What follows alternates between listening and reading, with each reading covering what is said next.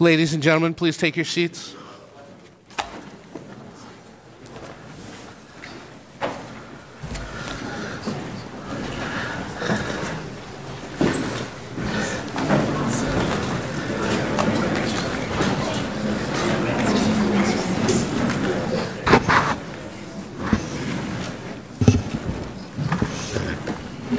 There you go.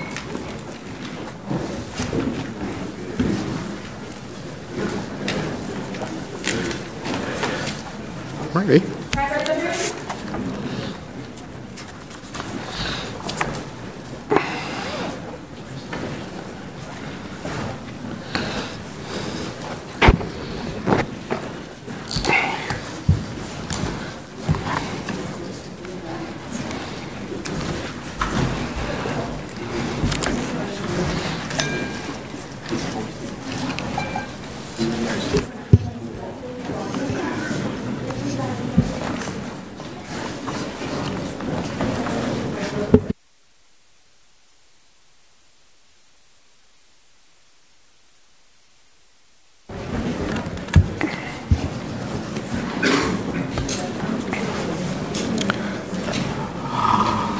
Distinguished foreign ministers, ambassadors, senior representatives, Secretary General, High Representative, good morning and welcome to today's ministerial level discussion on addressing the urgent situation in Venezuela.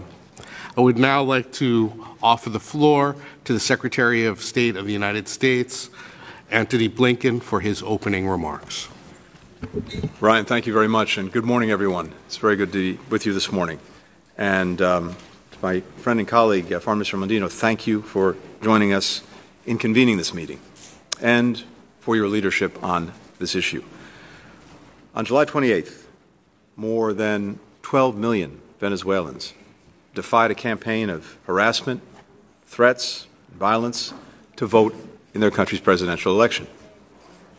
If we have a single objective today, it's to ensure that the will and the votes of the Venezuelan people are actually respected, that they can determine their own future. Nicolas Maduro is doing everything in his power to deny them that right, to strengthen his own grip on power. His regime arbitrarily barred the consensus opposition candidate and then prevented her chosen successor from running.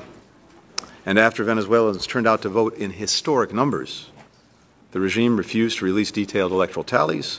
It tampered with election results. It falsely declared Maduro the winner. It cracked down brutally on peaceful protesters, political opponents. It unjustly issued a warrant for the arrest of the opposition candidate, Edmundo Gonzalez. These repressive actions have been enabled by years of efforts by the Maduro regime to systematically eliminate and eradicate the independence of Venezuela's institutions, including its judiciary.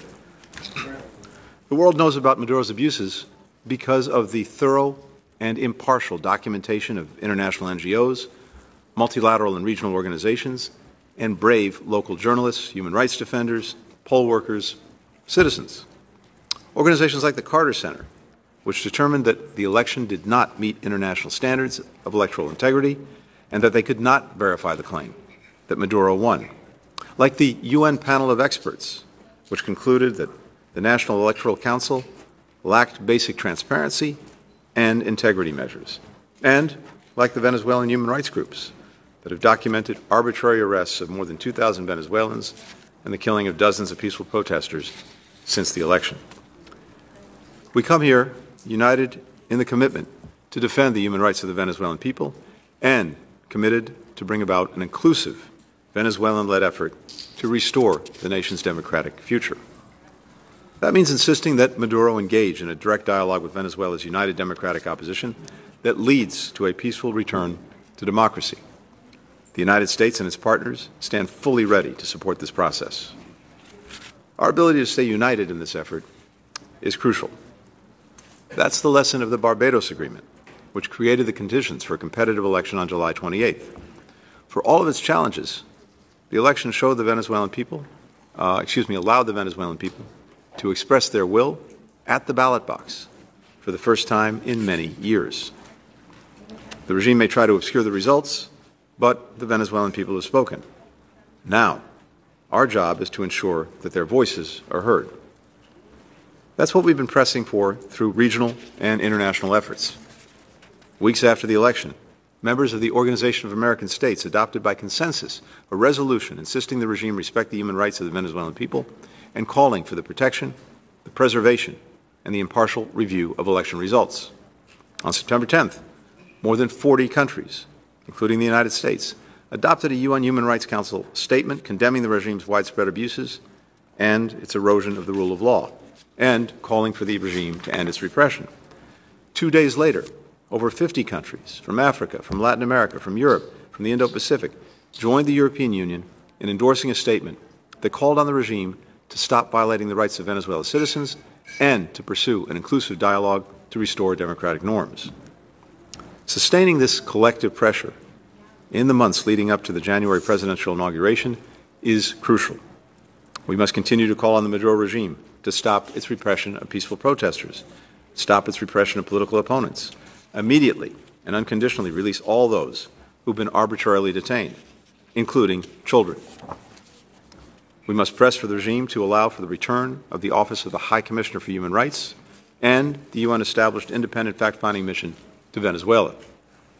We must use all tools at our disposal to hold accountable the individuals who bear the highest responsibility for the grave human rights abuses being committed against the Venezuelan people, as the United States has done and will continue to do. We must boost aid for the more than 7.7 million displaced Venezuelans and for the countries who continue to show remarkable generosity in housing them. We must demand that Venezuela provide full protection to diplomatic facilities and personnel and to people seeking asylum in those facilities.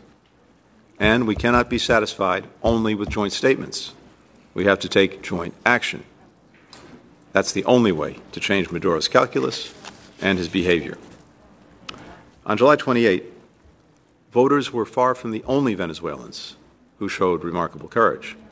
For months leading up to Election Day, ordinary citizens trained to serve as testigos, witnesses who would observe whether people were allowed to exercise their right to vote, acted. There were more than 30,000 polling places in Venezuela, and on July 28th, these witnesses from the opposition were at virtually every single one of them. They arrived before polls opened. They stayed past when they were closed, until they saw the ballots being handed over to election officials, defenders of democracy, armed only with their eyes and their voice.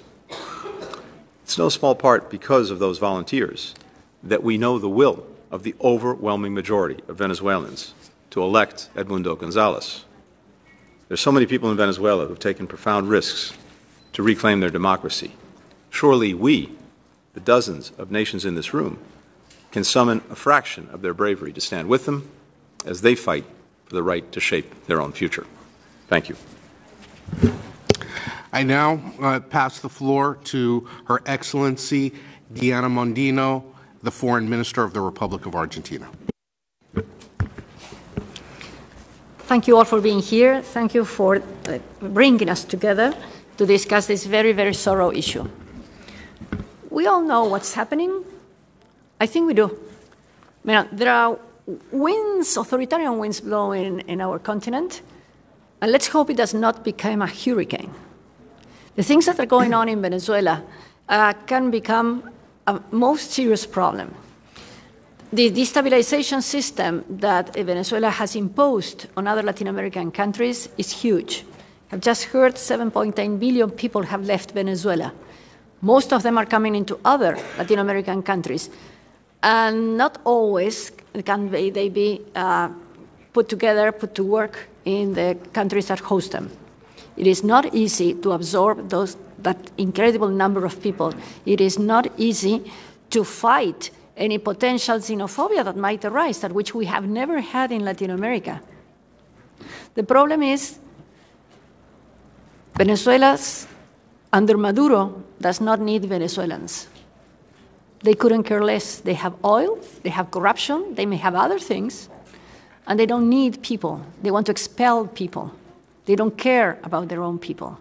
So we have to be very careful and the case of Venezuela should be analyzed with the utmost seriousness. It is not only an election that did not work. The consequences on many countries, some of them present here, and its outcome will be an example that we will fear for many years if we do not act now. We all know that we defend democracy, we all know that we defend freedom, we all know that there are certain things that should not be allowed, but then it happens. And when it happens, we do not have any kind of tools, particularly from other different countries that we do respect democracy, to act with them. I can tell you what Argentina has done and to help the Venezuelans that already are in Argentina. But that's not much that we can do. We have approved a special regime for migratory regularization for the people that have left Venezuela, and some of them have been living in Argentina for 10 years now. Their children left Venezuela being babies. They do not have any kind of documents. They cannot become part of we are trying to have them become part of the formal labor market. But it is very difficult because they don't have the paperwork from their original country. We are preparing also a list of officers and persons linked to the Venezuelan regime that will be banned for entering our country. You could probably do the same. And well, maybe they have beautiful beaches in Venezuela. They may not even need to leave Venezuela. Or there may be other rogue countries that will take them, or their families, or their money, or their operations. How do we go without that? So I don't know how to change from words to action because I'm not really sure what actions should be taken. Maybe it's something that we could discuss, but in the face of intensification of political repression, we've mentioned dead people, we mentioned imprisoned people. Everybody who knows of Venezuela knows that everybody is having actually serious problems in having access to basic services.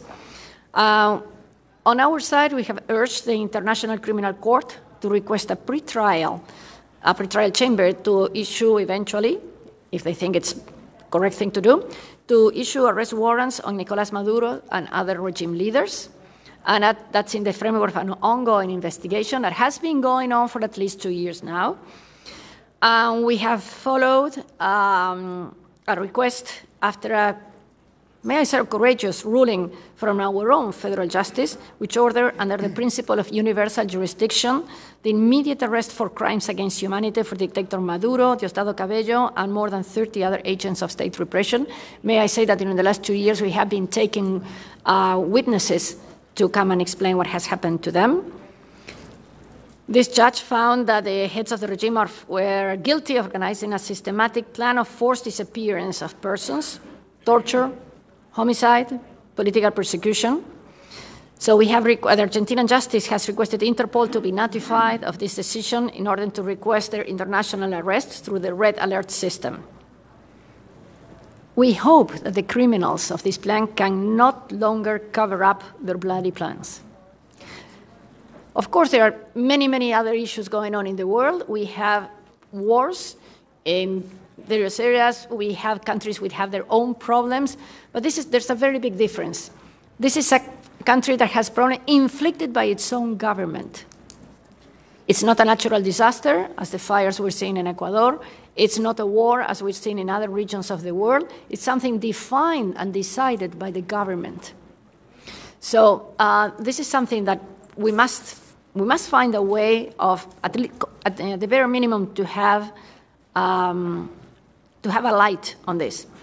We have, other measures from the diplomatic perspective. We have solicited the inclusion of a democratic clause in the roadmap of the Brazilian consensus.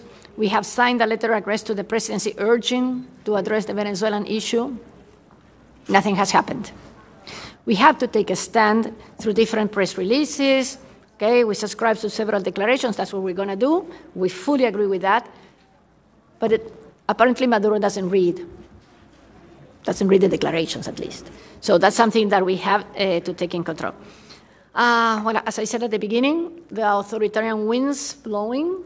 I sincerely hope that someday, with commitment from every of us here present, and the strong will of the Venezuelan people, they are the ones who are suffering.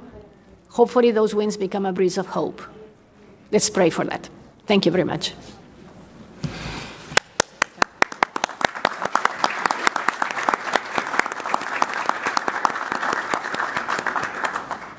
Now ask that the members of the press retire